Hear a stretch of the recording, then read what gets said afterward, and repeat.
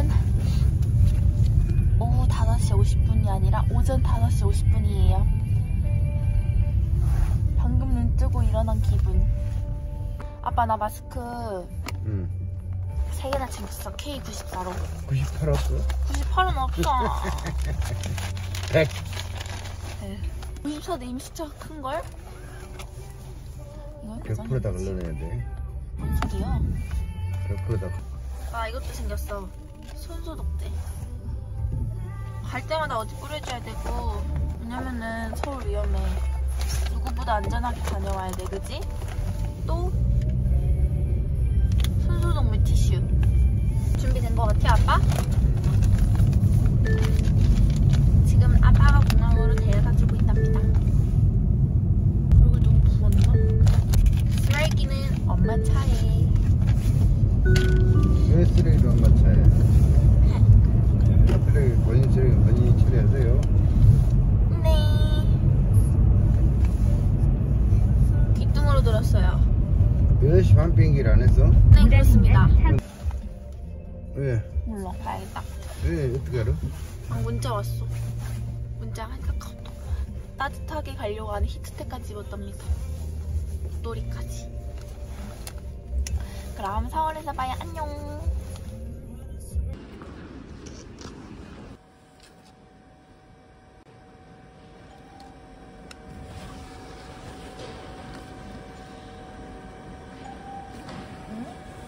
출근 게이트입니다. 감사합니다. 선글라스 사고 싶다. 한산해요. 너무 좋아요. 면세점 조금 봐볼까? 근데 여기 면세점이 이렇게 얕은데? 선글라스 어디 파는 거예요? 헐.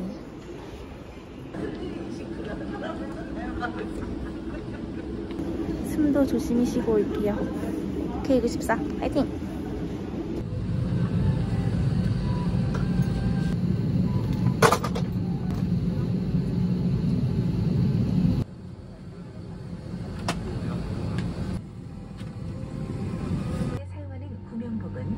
일반석은 좌석 밑에 있습니다.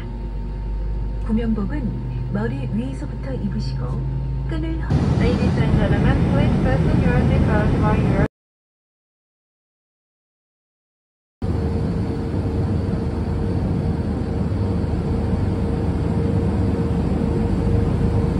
지루해요.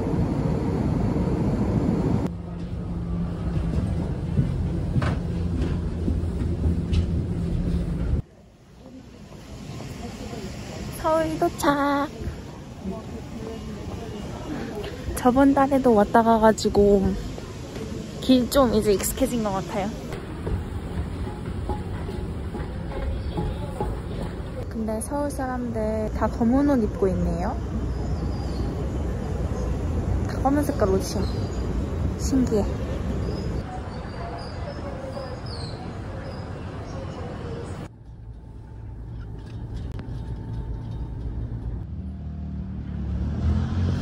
와, 건물이 전부 다 높아.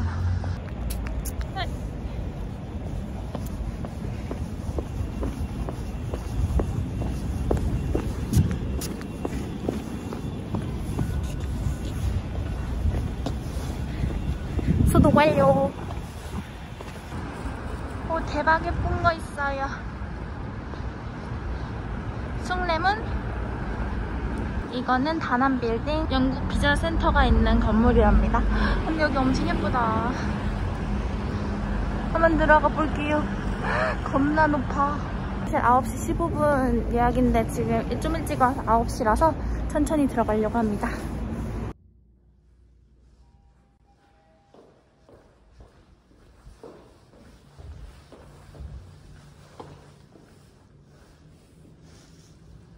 왜 이렇게 다 길거리에서 담배를 피실까? 담배 냄새 너무 심해요. 근데 하늘은 엄청 맑고 내 기분도 맑고 날씨도 좋고 동생 만나러 갈 거랍니다. 쇼핑하러 갈까?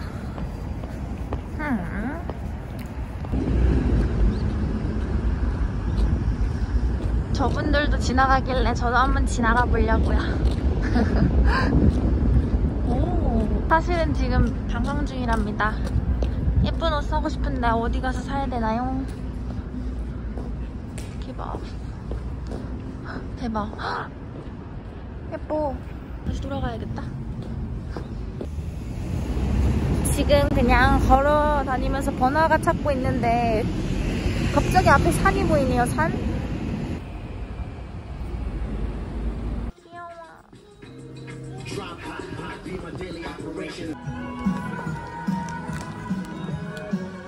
귀엽죠? 방금 터치 장갑이랑 그립도 2개 샀답니다.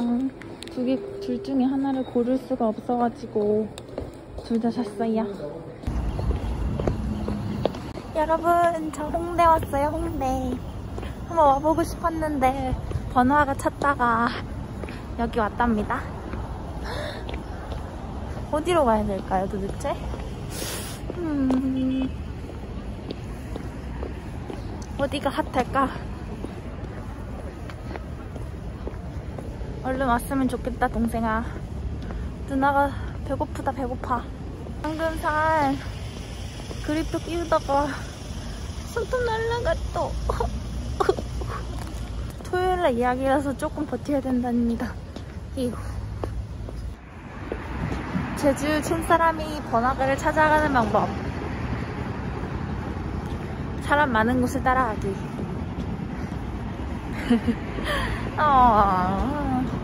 시간이 너무 일러서 아직 다 안 연 것 같아요. 다 닫혀있어. 오. 근데 서울 음식은 왜 이렇게 싸고 다양합니까? 제주도 음식만 먹고 살아서 여기 오니까 너무 천국이에요, 천국.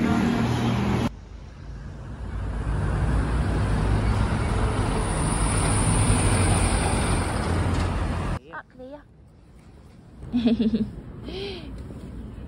길 지나가는데 빨간 색깔 옷 입으신 두 분이 계셔서 길 알려드립니다 해가지고 바로 가가지고 홍대 번화가가 어디예요? 라고 물어봤어요.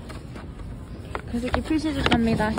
약간 가만히 제가 멈춰있으니까 도움이 필요한 사람 같이 보였나봐요. 바로 제 옆에 오셔가지고 길 알려드립니다 해가지고 바로 가서 물어봤어요. 사실 원래 그냥 길 가는 사람 아무한테나 물어보려고 했는데 친절하게 도와주셨답니다. 근데 지금 시간이 좀 밀려가지고 문이 다 닫혀있어. 밥 먼저 먹고 싶은데 동생이 안 와. 이 나쁜 놈이 새끼. 홍대 원래 이렇게 한산한 곳 맞아요? 짜잔, 여기 홍대 번화가예요. 이거 봐봐. 이렇게 살짝 이렇게 걷어두지. 귀엽다.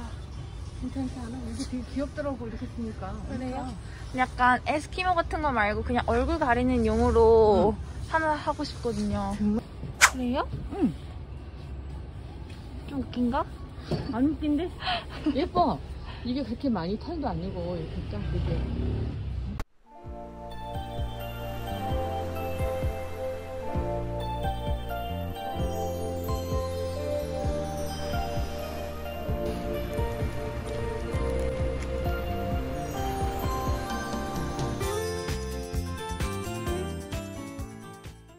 여러분, 나 이거 해보고 싶어졌어요. 나는 용띠니까 이거 딱 1,000원 있어가지고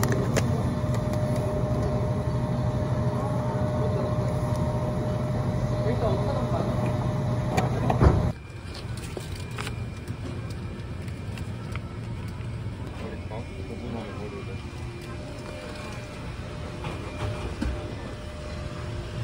이걸 넣고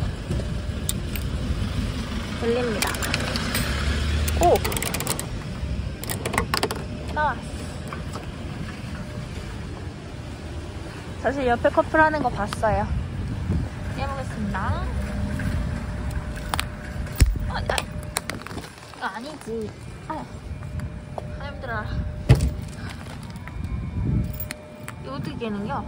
해보겠습니다. 손이 올 것 같아. 나와.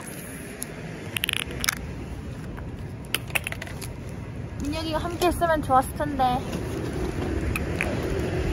추워. 나 완전 혼자 여행 잘하죠. 동생놈이 너무 늦어가지고 배고파 죽겠는데. 이거 뭐야? 왔다 말 어렵네. 유천상별지 고목봉화 위제일발이라. 2 hours later. 이거 다 뭔 소리 하는겨? 6월 미혼인 경우 혼인할 수도 있다. 네? 가능성 있는 건가요? 노력하면은 좋은 뜻을 얻는 것 같았는데? 어쨌든 좋은 거. 사실 너무 와닿지 않아서 한번 해봤어요. 재밌잖아요. 혼자는 재밌는 게 아니라 그냥 이거 재밌잖아. 그쵸? 캡슐은 바로 여기 버리는 곳에 버리면 된답니다. 구멍 보시오. 세상의 모든 복과 행운이 나와 같이 하느리라. Of course. Bye. 와 겁나 싸다. 데킬라 6샷 만원, 보드카 6샷 만원. 제주도도 이런 데 있었으면 좋겠어요. 영화 보고 싶다. 대박. 영화가 아니고 연극. 시간이 없으므로. 케이크 진짜 예쁘다. 생일이고 싶어요. 안녕하세요. 2명이요. 네. 크로미상. 진짜 맛있겠다. 크로미상. 잉 한 마리? 저 질문할게요. 저 이거에다가 추가요 가능하죠? 네. 떡이랑 모든 버섯이랑 칼국수 추가해 주세요. 칼국수는 드시다가 나중에 주문하시면 아, 네네 알겠습니다. 떡이랑 모든 버섯이랑 2인으로요? 네, 감사합니다.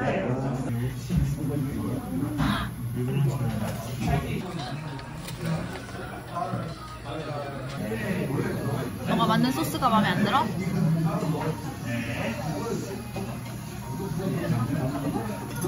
배고파요.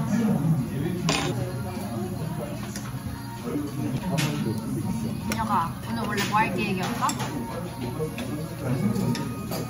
어제 뭐 했어, 친구들이랑?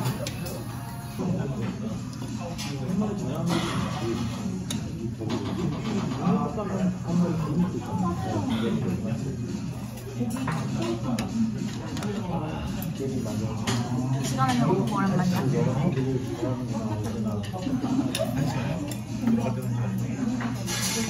내 그래픽 봐봐. 귀엽지?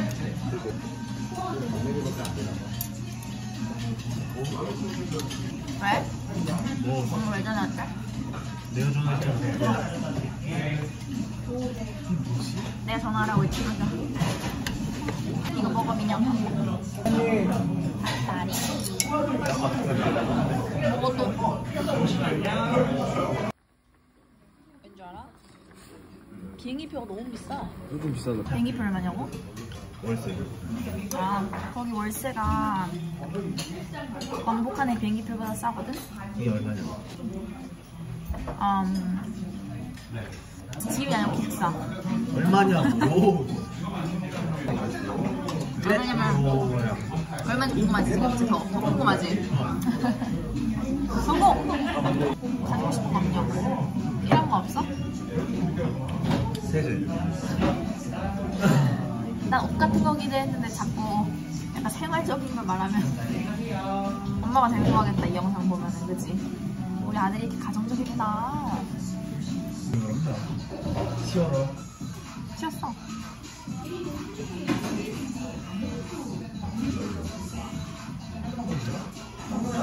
일단 민영아 사탕 먹을래?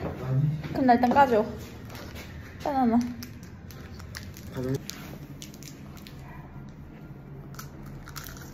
맛있다. 예쁜 커피숍도 많은데 누가 늦어가지고. 뭐이라 아, 패딩 같은 거 안 사도 되냐고. 사준다니까? 귀찮아. 너 나중에 돈 없어가지고 누나 추워 하고 다닐 거야? 진짜 먹고 싶은 거나 가지고 싶은 거 나 가기 전에? 없는데? 치즈. 진짜 웃긴다. 이제 역적으로 디퓨저 내가. 디퓨저 여기 그런 게 하나 살 수 있는 데가 하나도 없는데? 상으로 불러줘. 알겠어. 일단 역적으로 날 데려다줘. 여기 쪽 나. 그거? 그거 하나면 돼? 이거 안 필요해? 이게 뭐야? 푸른 주스, 변비. 또 필요한 건? 또 알짱알짱거리지 말고. 민영! 인사 가야지. 오, 잘 가, 민영. 근데 약간 조금 늦은 것 같아. 빨리빨리 가야겠어.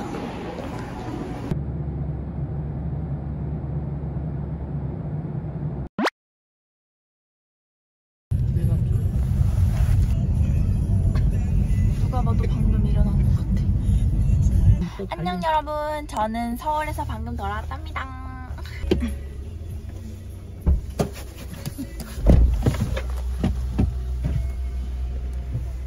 저희 10분도 안 걸린 근처에 마트 뭐 다 있거든. 다이소 이런 게. 갔다 온 보람이 있어, 그지? 어디를 갔다 온 보고. 아 진짜 문둥이 많이 넣고 뭐를. 그 쓰레기 버리라잉. 내가 왜 문둥이야? 엄마 뱃속에서 나왔는데 어떻게 내가 문둥이야? 핸드폰이 어디 갔는지 찾고 있었어요. 여기 있네. 자, 그래서 저는 이제 집에 도착을 했고요. 오늘 7시간 만에 갔다 왔답니다. 아니지? 7시 반에 도착해서 2시 반까지 있었으니까 4시간, 6시간. 6시간 만에 여정에 집 도착했습니다. 비행기에서 거의 기절했어요. 깨꼬닥. 자, 저는 오늘 영국 비자센터 갔다 왔는데 그것 때문에 서울 진짜 후딱 갔다 왔는데 서울 무서워서 가고 싶지 않아요. 위험해. 바이러스를 퍼뜨리는 숙주가 되고 싶지 않아요. 나까지 오는 건 그나마 괜찮은데 내가 그 다른 사람에게 퍼뜨리는 그런 사람이 되고 싶지 않아요. 가족들은 아프면 안 되고 내 친구들도, 그리고 제일 중요한 건 내 학생분들 맨날 만나기 때문에 걸리면 안 돼요. 그래서 최대한 어디 갈 때든 조심하고 있답니다. So I don't want to be the one who carries the virus around, and I'm quite concerned. I need to make sure if I'm safe from the virus and if I don't have the virus when I teach my students as well as when I'm with my family. So I think it'll be alright.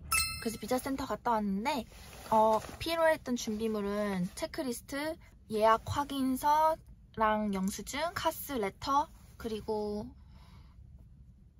결핵검사지 원본이랑 사본, 근데 실제로는 원본만 필요했고요. 그리고 약간 현금, 왜냐면 여권 우편 신청해야 되기 때문에.